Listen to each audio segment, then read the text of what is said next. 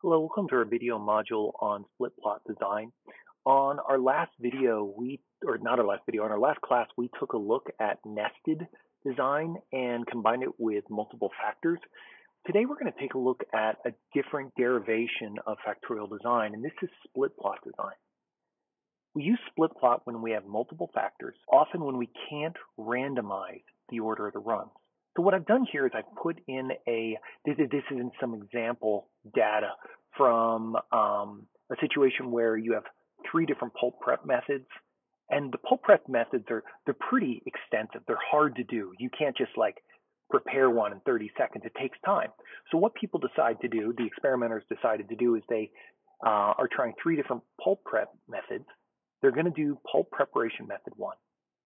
And then they're going to randomize. They're going to run it, say 225. They'll run that. They'll get their response, and then they're going to run it 200, 275, whatever, because they can change the temperature pretty quickly. So they're going to do a batch right here. It's a hard to change factor, this pulp preparation method, and then they're going to run this temperature. Then what they're going to do is they're going to do pulp preparation method 2, another hard to change factor. So they're going to go through whatever that requires. Maybe it's like an hour's worth of work or a day's worth of work, who knows? And from there, they can once again randomize the easy to change factors. That's down here, temperature, and so on. They'll do the same for 3. That entire process is their first replicate. So one can imagine blocking on this. And then they'll do the same process for replicate 2, same process for replicate 3. Well, what do we see here? We see that, say for this sample right here, this 41, we haven't just randomly chosen pulp prep method 2, 225. Rather, we're only randomizing by the temperature. Now, as we've seen before with blocking, that when we decide to change our randomization, we have the same situation here. We look at this because this happens a lot. A lot of the times you'll have one factor that's very hard to change and several factors you want to check with that are much easier. What does this look like? Well, we call this our whole plots. This is the split plot design. The whole plots are the hard to change factors. The subplot are the easy to change factors. The reason we call it split plot or whole plot is because this comes directly from agriculture. You're not going to randomize an entire field and then go randomly to another field, fully randomized. Rather, you're going to look at one field and you're going to administer some sort of treatment there. Maybe it's a different seeding rate. Maybe it's a different additions, different chemicals, whatever the case may be. So what have we done? In replicate 1, right here, this whole group, we've selected one prep method, a whole plot, and then we're going to repeat for the second and the third, and then we're going to do replicate 2, replicate 3. So taking a look at the math or the effects model here, we have the average. The tau is the impact of your replicates plus your whole plot, beta j, plus the interaction term between your replicate and your whole plot. Then we almost separate this because this is the whole plot section. And now we move to the subplots. We have the subplots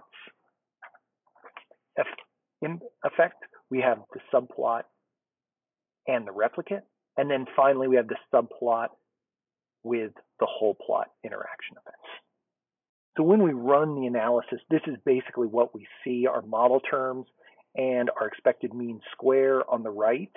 I don't expect anyone would be memorizing this, but they're definitely useful information to have at hand. Now, finally, what does an actual split plot table look like? The top section is the whole plot error, or the whole plot section. The bottom is the subplot section. So this is the value of split plot, is we can divide the error and our F values based on the whole plot and based on the subplot. The whole plot error is based on the replicates interaction with the whole plot, and the subplot error is based on the replicates interaction with the subplot factor. Finally, your degrees of freedom follow the same basic rules.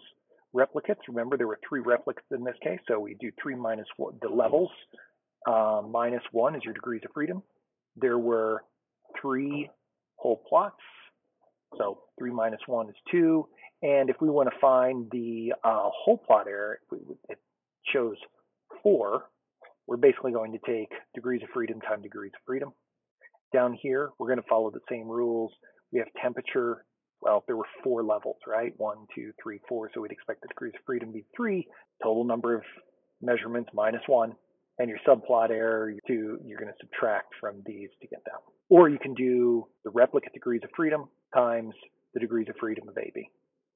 So that'd be 2 times 6, 12. So in summary, when we look at split plot design, we're basically separating the whole plot error from the subplot error.